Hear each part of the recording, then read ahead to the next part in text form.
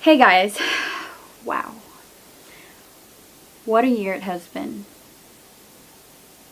Looking back on everything that I've done, all the changes in my life, and everything that I have achieved in a span of less than a year since transitioning into a new management and a new career direction, I have grown so much. And I wanted to take the time and sit down and talk with you guys and kind of fill you in on everything that has been going on, because I know that I'm not the best at social media, and I've always been very hesitant to talk about anything.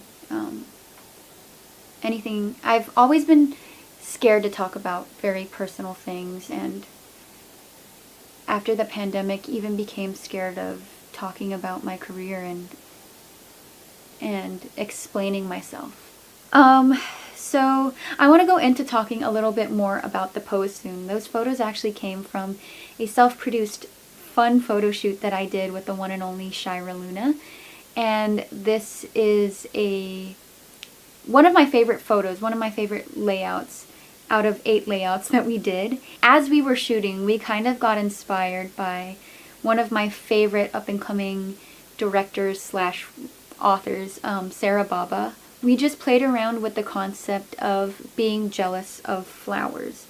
And so to kind of dive deeper into the meaning behind my poem, it was me expressing my hopes and dreams and frustrations. I'm 25 years old now, and I think people forget that I've been working for 13 years now, since I was 12 years old. And I've been in 6 feature films, over 500 episodes of teleseries, and have only really dabbled into 3 main genres: romance, comedy, and drama. And since I was 16, I had only really worked side by side with one main co-star, with the same production company, rotating around the same 3 directors. And during all those years, I was never really asked for my input, my thoughts, my ideas. I felt like I was being told to be just a flower for so long, and I finally started to explore a world of being able to create and tell my story, and hopefully others. I'll get more into it later, but I'm slowly starting to dip my toes into the world of writing and producing, and it's such an exhilarating feeling that I've never felt before. Next, for me as an ambassador. So mainly what I've been doing while I've been here for the past few weeks in the Philippines is strengthening my relationships with the brands that I work with. And I have recently started cutting down on all the endorsements that I had. I was known to be one of the artists who had like so many different endorsements, and now that I'm older, I want to be more intentional about the brands that I associate myself with, and I want to make sure that the products that I preach for are actually products that I believe in, companies that I believe in, brands that I believe in, and actually use.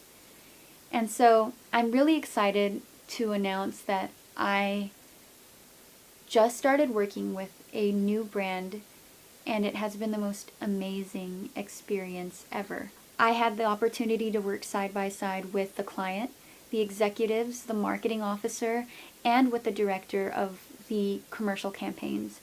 And so I was part of the pre-production meetings, I was part of the storyboarding, I was part of the writing of the script. And so I wanted to share with you guys that I'll be launching this partnership with this brand on Monday, February 27.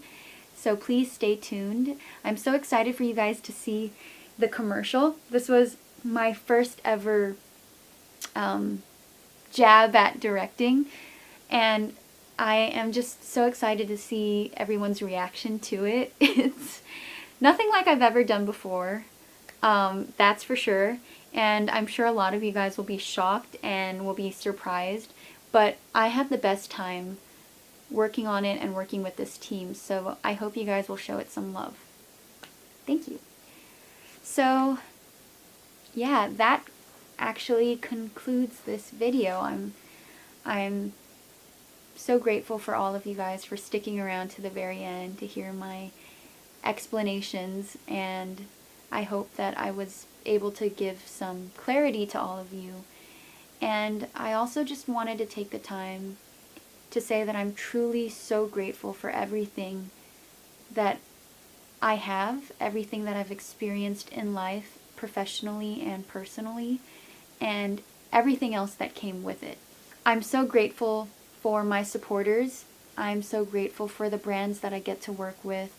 I'm so thankful for the places that I've been able to go to, the things that I've been able to experience, and being able to take care of my family and live a comfortable life. I know I've been getting some backlash, and I obviously know that it would be much easier to just stick to what has been working for me, to stay forever the same. And I know and I understand that it's unfair to all the Liza Soberano fans, all the Liz Ken fans. But I hope you understand that by doing so, by giving in to the pressure of doing what everybody else wants for me, I am being unfair to myself, Hope Soberano. I've sacrificed my childhood, I've sacrificed my freedom, and I've sacrificed my happiness to present Liza Soberano to the world. And I think that I've earned the right to finally be me, to finally be able to do things for me as Hope Soberano. I've embarked on a fresh new chapter, and I'm finally taking control of my life, pursuing dreams that I've always had to hold off on. And it's exciting, it's terrifying, it's anxiety-filled and confusing. But what I know for sure is that for the first time, I'm finally living my life for me. Thank you for watching. Till next time. Somewhere in between, I took a break and went to Palawan with family and friends. The scenes were breathtaking, and Palawan became my favorite island in the whole world, with some of the most beautiful corals and sea life. El Nido definitely left its mark on me, literally. I got into a motorcycle accident and was left with some pretty gnarly scars. It took me a whole month to recover. Soon after, I started working on myself. I got back to working out with a trainer, did lots of yoga, and made meditating and journaling a habit.